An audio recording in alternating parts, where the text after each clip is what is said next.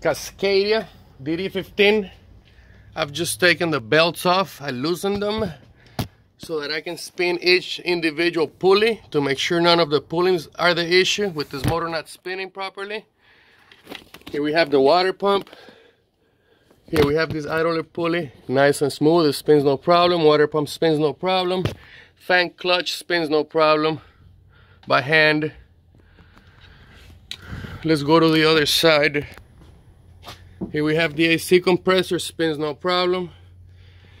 Here we have these tensioner pulleys. They spin no problem. This one back here spins no problem. Alternator spins no problem. There is yet another idler here. It spins no problem. Every single pulley on this truck and all the accessories don't have an issue. They spin without a glitch. Most definitely is binding on the inside of the engine.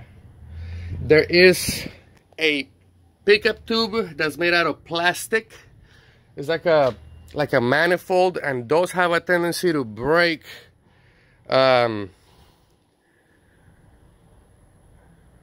Most definitely something internal to the engine. All right.